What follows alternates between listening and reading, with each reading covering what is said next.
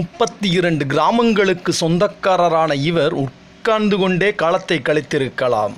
ஆனால் இந்திய விடுதலைக்காக அயராது போராடிய தேவர் மகனார் ஜெயந்தி இன்று.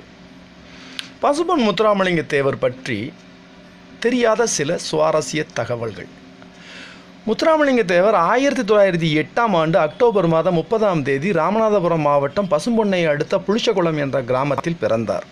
அவர் மறைந்த தினமும் அக்டோபர் 30 தான். பெற்றோர் உக்கரபாண்டிய தேவர், இந்திராணி அம்மாள். பிறந்த 6வது மாதத்திலேயே தாயாரை இழந்த இவருக்கு ஒரு இஸ்லாமிய தாயார் தான் தாய்ப்பால் ஊட்டி வளர்த்தார். பின்னர் பாட்டியின் ஆதரவில் தான் வளர்ந்தார். விடுதலை போராட்டத்தில் பங்கேற்று பலமுறை சிறை சென்றவர் முத்துராமலிங்கம். அவர் வாழ்ந்த நாட்கள் 20,075. அதில் சிறையில் கழித்த நாட்கள் மட்டும் 4036. இந்தியாவின் தலைசிறந்த பேச்சாளர்களில் ஒருவராக இருந்தவர். இவரின் பேச்சின் வீரியத்தை பார்த்து பயந்து போன ஆங்கிலேய அரசாங்கம் இவருக்கு அவர்களின் வினோத சட்டமான வாய்ப்பூட்டு சட்டத்தை தண்டனையாக அளித்தது. மாவீரர் நேதாஜியின் நெருங்கிய நண்பரான இவர் நேதாஜி தலைமையிலான ஆங்கிலேய அரசை எதிர்த்த இந்திய தேசிய இராணுவத்திற்கு தமிழகத்திலிருந்து பெரும்படையை திரட்டி அனுப்பிய பெருமைக்கு சொந்தக்காரர். அடுத்த பிறவியில் நான் தமிழனாக பிறக்க வேண்டும் என்று அத்தகைய தமிழர்களின் விடுதலை உணர்வை பார்த்த நேதாஜி மெய்சிலிர்த்து சொன்னார். 32 கிராமங்களுக்கு சொந்தக்காரரான இவர் உட்கார்ந்து கொண்டே காலத்தை கழித்து இருக்கலாம். ஆனால் இந்திய விடுதலைக்காக அயராது போராடினார். அதேபோல 1937, 1938, 1939 ஆண்டுகளில் தொடர்ந்து தொழிலாளர் போராட்டத்திற்கும் தலைமை தாங்கினார். சௌராஷ்டிர தொழிலாளர்கள் சங்கமும் இவரை தலைவராக ஏற்றனர். பெரும் ஜமீன்தாரரான அவரே தலைமை தாங்கி ஜமீன் ஒழிப்பு போராட்டம் நடத்தியவர். பெரும் தரகர்களை ஒழித்து விவசாய சந்தை தொடங்கியவரும் தேவர்தான். முதனில் தமிழகத்தில் பெண் தொழிலாளர்களுக்கு கர்ப்பகால விடுமுறை மற்றும் கூலி வாங்கி தந்தவரும் முத்துராமலிங்க தேவரே. கடைசி வரை திருமணம் செய்து கொள்ளாமல் பிரம்மச்சாரியாகவே வாழ்ந்தார். தேவர் சமூகத்தின் மாபெரும் தலைவரும் நேதாஜியின் நண்பரும் சிறந்த பேச்சாளருமான பசும்பொன் முத்துராமலிங்க தேவர் மதுரையில் தமது 59வது வயதில் இதே நாளில் காலமானார். 2 ஆண்டு காலமாக உடல் நலம் இல்லாமல் இருந்த தேவர் முதலில் மதுரை மருத்துவமனையிலும் பின்னர் வேலூர் மருத்துவமனையிலும் சிகிச்சை பெற்றார். சிறுநீரக கோளாறுக்காக அவர் அறுவை சிகிச்சை செய்து கொள்ள வேண்டும் என்று வேலூர் மருத்துவர்கள் யோசனை தெரிவித்தனர். ஆனால் தேவர் மறுத்துவிட்டார். மதுரையை அடுத்த திருநகரில் உள்ள அவர் வீட்டில் தங்கி நாட்டு மருந்துகளை மட்டும் சாப்பிட்டு வந்தார். உடல்நிலை மோசமடைந்தது. அவரை காப்பாற்ற மருத்துவர்கள் மிகவும் முயன்றும் பலனின்றி 1963 அக்டோபர் மாதம் 29 அதிகாலை 4:50 மணிக்கு காலமானார். என் உடலை சொந்த ஊரான பசும்பொன் கிராமத்தில் அடக்கம் செய்ய வேண்டும் என்று இறப்பதற்கு முன் தேவர் விருப்பம் தெரிவித்திருந்தார். அதன்படி மதுரையிலிருந்து சுமார் 90 கிலோமீட்டர் தூரத்தில் உள்ள பசும்பொன் கிராமத்திற்கு தேவரின் உடல் கொண்டு போகப்பட்டது. தேவர் மரணம் தமிழ்நாட்டில் பெரும் அதிர்ச்சியையும் துயரத்தையும் ஏற்படுத்தியது. தமிழ்நாட்டின் பல்வேறு பகுதிகளில் இருந்தும் பல்லாயிரக்கணக்கானவர்கள் பசும்பொன் கிராமத்திற்கு வந்து கண்ணீரஞ்சலி செலுத்தினர்.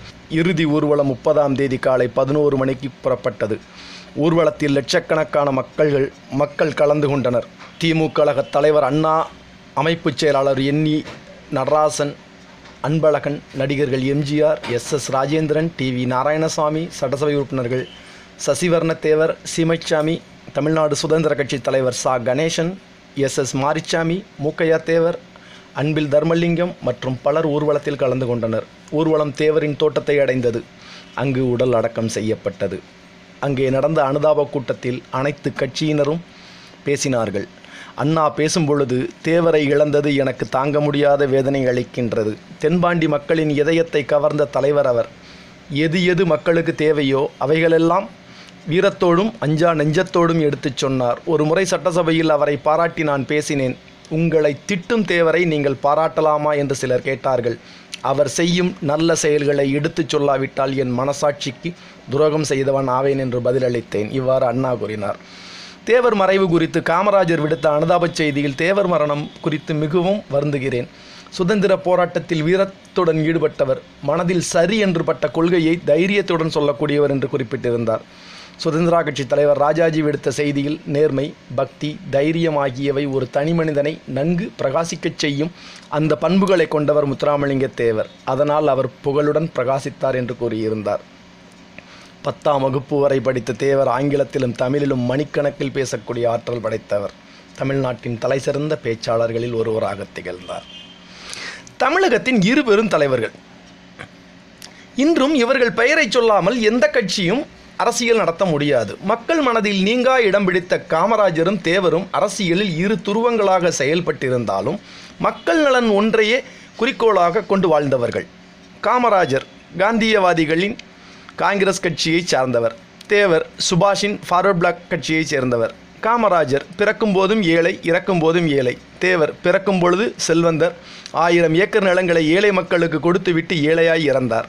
காமராஜர் திருமணம் செய்து கொள்ளாமல் வாழ்ந்தவர். தேவர் திருமணம் செய்து கொள்ளாமல் ஆன்மீகவாதியாக வாழ்ந்தவர். காமராஜரை முதலில் தேர்தலில் அறிமுகப்படுத்தியவர் தேவர். தேவரை ஜாதிய தலைவராக சித்தரிக்க நினைத்த காங்கிரசின் சூழ்ச்சி முறிந்தது. தேவரின் தொகுதியில் வெறும் 18,000 வாக்குகள் மட்டுமே அவரின் சமூகத்தை சார்ந்தவர்கள். ஆனால் 2 லட்சம் வாக்குகள் வித்தியாசத்தில் எப்போதும் வெற்றி பெறுவார். அரசு அலுவலகங்களில் தலைவர்கள் புகைப்படத்தோடு தேவர் திருமகனாரின் புகைப்படத்தையும் வைக்க அப்போதைய எம்ஜிஆர் முதல்வராக இருக்கும் பொழுது உத்தரவிட்டார். ஆனால் இன்று வரை இது செயல்படுத்தப்படவில்லை. ஒரு பிரபலம் தேவரை பற்றி இப்படி சொல்லுகிறார்: தேசிய பக்தி, தெய்வ பக்தி இரண்டிலும் ஒப்பில்லாதவர் பசும்பொன் முத்துராமலிங்க தேவர். தேவர் என்றாலே அவரைத்தான் குறிக்கும். எழுந்தால், நடந்தால், பேசினால் அவர் சண்டமருதம். என் இளம் வயதில் அவரை ஒரு முறை சந்தித்திருக்கின்றேன். பல முறை அவரை பற்றி பிறர் சொல்ல கேள்விப்பட்டிருக்கிறேன். தமிழ்நாட்டின் அரசியல் ஆன்மீக வரலாற்றில் அவர் ஒரு தனி சகாப்தம். ஒரு முறை சீனிவாச ஐயங்கார், அந்த காலத்து பிரபல பெரும் தலைவர், வக்கீல், மகன்வழி பேரனோடு பேச நேர்ந்தது. சீனிவாச ஐயங்கார் மகன்வழி பேரன் அந்த பிரபலத்திடம் சொன்னார்: தேவர் அவர்களின் தகப்பனார் பெரும் ஜமீன்தார், நிறைய நிலபுலன்கள் உண்டு. சொத்து வில்லங்கம் தொடர்பாக தேவரது வழக்குகளை என் பாட்டனார் எடுத்து நடத்தினார். அதாவது 1927ஆம் ஆண்டு காங்கிரஸ் மாநாடு சென்னையில் நடக்கிறது. பெரிய தலைவர்கள்லாம் சென்னைக்கு வந்தனர். மாநாட்டின் பொறுப்பாளர் என் பாட்டனார் வக்கீல் சீனிவாச ஐயங்கார் அந்த சமயத்தில் சொத்து வழக்கு தொடர்பாக தேவர் அவரை சந்தித்தார். அவரோ மாநாடு இருக்கிறது, நான் வழக்கை பார்க்க நாட்களாகும் என்கிறார். சீனிவாச ஐயங்கார் தேவரை பார்த்து உரிமையுடன், அதே சீனிவாச ஐயங்கார் கேட்கிறார்: தேவர், ஆமாம், 4 நாட்கள் சென்னையில் தானே இருக்கப் போகின்றீர்கள் என்கிறார்.